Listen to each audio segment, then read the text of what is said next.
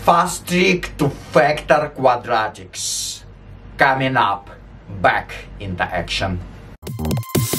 Hey guys, how to factor quadratic expressions fast, quick, right off the bat? Well, quadratic expressions, or just quadratics for short, might come up a lot when you do maths, different topics. It could be calculus or just rational expressions when you simplify your rational expression, or when you do operations, adding, subtracting.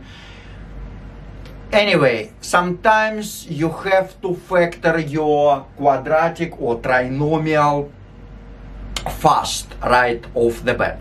So I'm going to show you the fast way of factoring any quadratic expression.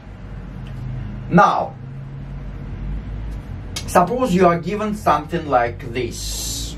So always your first step, you recognize your A, B, and C. A, B, and C, basically they are coefficients in front of your terms. So your first coefficient, the leading coefficient, which is in front of x squared always, this is your A. The second coefficient, or sometimes it's called the middle coefficient, because this is your middle term, it's -5, not 5 but -5, and this is important because many people just take it as a 5. So this negative, which is in front of 5, also has to be taken into consideration. So your second coefficient, your middle coefficient, is -5.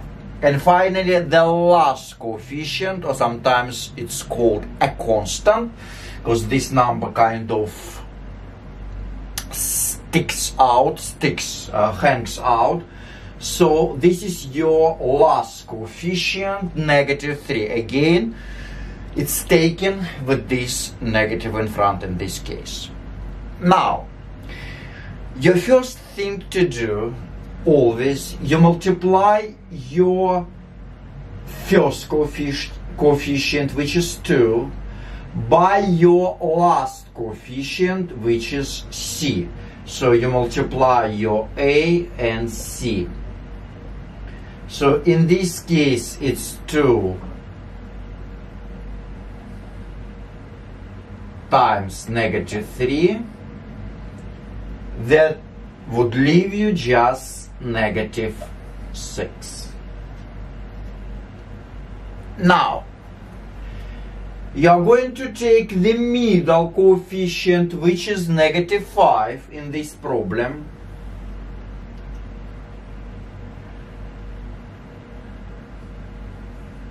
and now you are going to find two numbers that multiply to -6 to this number that you would get from multiplying these two coefficients together.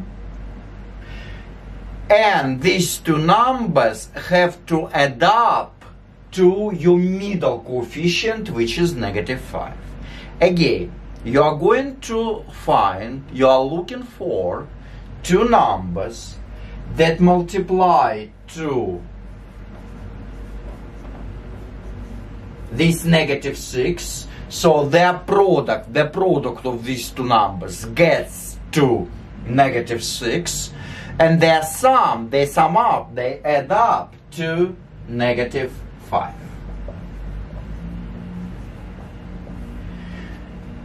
In other words, we're going to break up this -6 into these two factors. But these factors, they're basically factors of -6, since their product gets to -6. So basically we are looking for two factors. But the sum of these two factors has to be this -5. So the way you could come up with these two numbers, you could simply make a list of all factors of -6. So, and you could start for let's say 6 and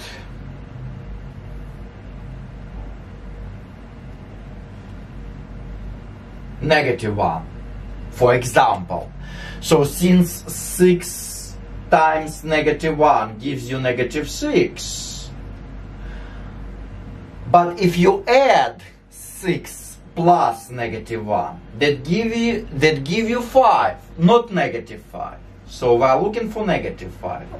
So you could achieve this just by flipping a side. So if you get -6 and 1, so -6 times 1 gives you -6, and -6 plus 1 gives you -5. So you don't need to list out other pairs. So sometimes it takes a little bit time to figure out these numbers, but I would say it could come just with practice. Now, we found these two numbers. The next step, you are going to divide both of these numbers by your leading coefficient, always. So you divide your first number, which is -6, by 2, and you divide your second number also by 2, by leading coefficient. Alright? Now, the next step. It takes little bit simplifying. So, since 2 goes into 6 3 times, we would just get from the first one, it simplifies to just -3 over 1, and the second one remains the same, since 1 over 2 it's already into its simplest form, so you don't need to simplify that one. Now we're going to use these two fractions, the final step, to write your factoring. So you're going to break down your trinomial into 2 sets of parentheses.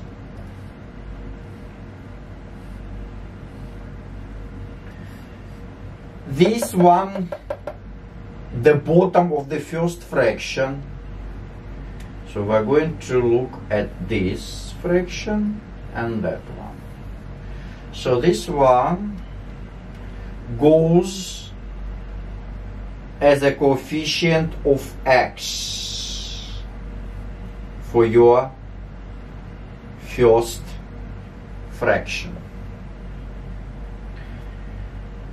And this two goes as a coefficient of x for your second term, for your second factor in your factoring. Now, this -3, we're going to take and use it as a constant in your first factor. And finally, this one goes for the second term into your second set of parentheses as a constant. So basically we are done. So we could simply ignore this one. Typically we don't write the coefficient of x being 1, so we could simply omit it. So, and this is your final factoring for that problem. We're done, and at this point I would suggest you to check out your answer if you have time, because there are still negative, positive, this kind of little errors might come up and you might make mistakes, little slip-ups. So I would suggest just you could do this checking out even mentally. You don't have to write it explicitly. So you would just FOIL it out and multiply all things out. So x times 2x gives you 2x squared back. X times 1 gives you x. Minus 3 times 2x gives you negative 6x and plus x. So that would take you back to negative 5x. And finally, minus 3 times 1 gives you negative 3. So it checks out.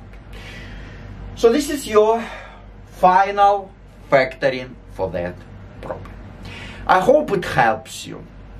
Thanks for watching and train your brain. I know everyone hates maths, but if you like my video, please click like, share with your friends, leave the comment down below, and be sure to subscribe so you will not miss out my new videos.